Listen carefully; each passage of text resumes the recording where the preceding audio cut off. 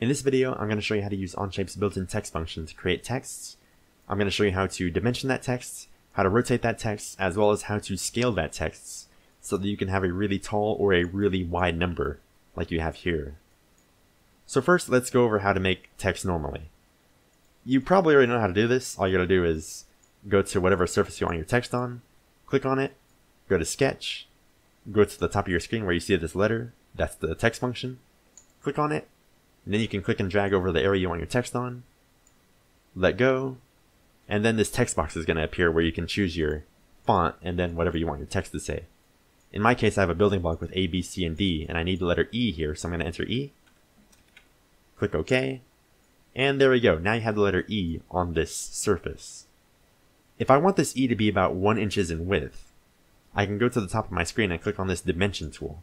Then I can click on this on the top of my sketch and then drag outwards and then click again so I can create a dimension. When I do that, it's going to let me put my number in, so I'm going to want this to be about 1 inch in width. Press enter, and there we go. It scales uniformly to be about 1 inch in width.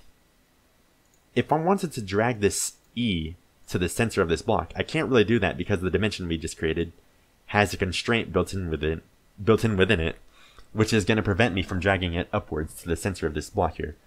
So I have to click on the dimension, press delete, and then that constraint is going to be removed so that I can drag this to the center of my block.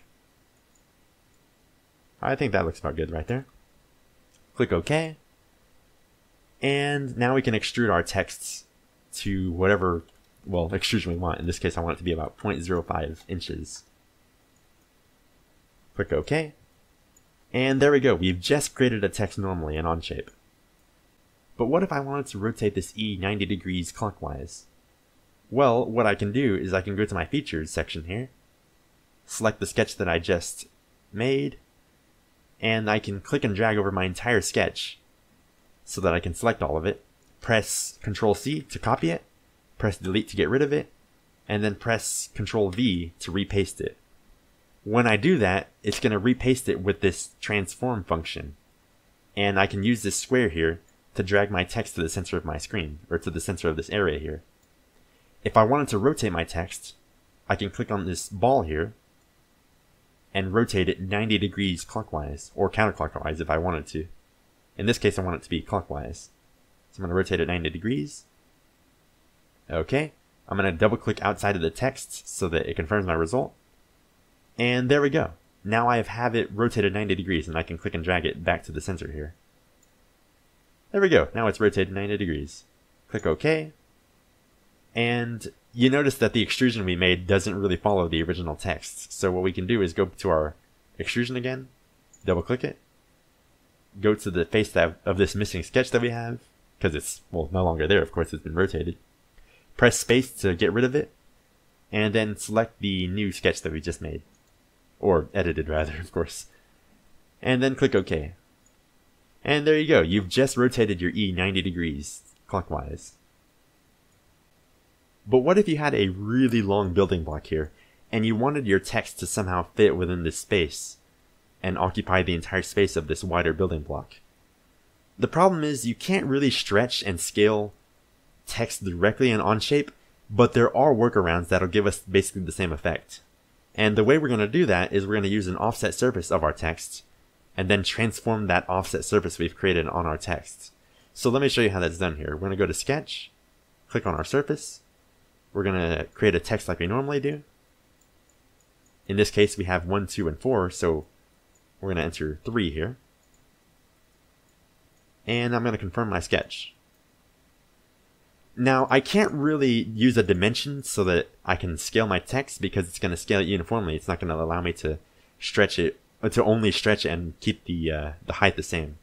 So what I'm going to have to do is I'm going to have to go to my screen, go to Offset Surface, and click on my sketch.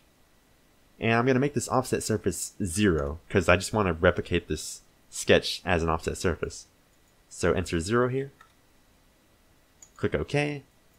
And now we can use the transform tool on the top of your screen.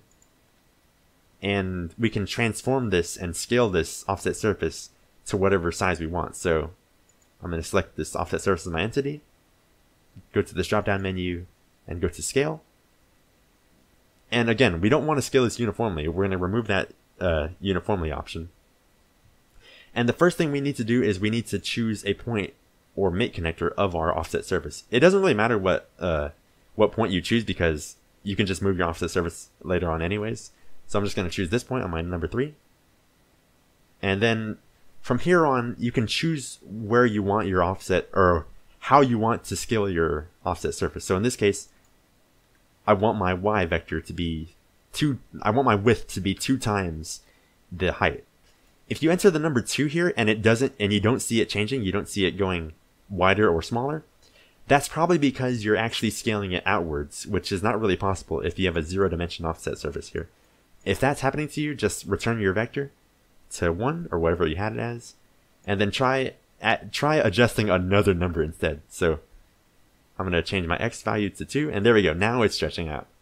So there we go. That's probably a lot better. I'm going to click OK here. And let's say my number 3 is a little too far to the right and I want to kind of move it a little more to the left.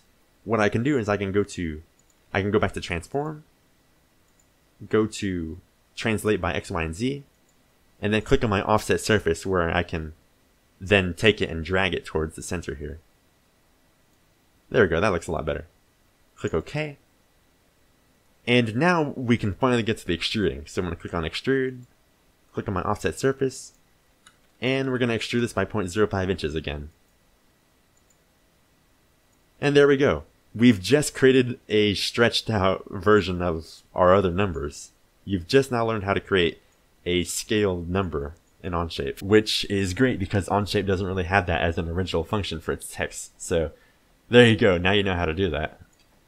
Now, when you're extruding your part and you're working on it, you're probably going to notice this offset surface here is still going to be there. If you want to get rid of that, just go to the bottom left of your screen and click on this eyeball next to your offset surface to hide that. And there you go. Now you can work on your part and extrude it without having to see your offset surface and have that get in the way. And yeah, there you go.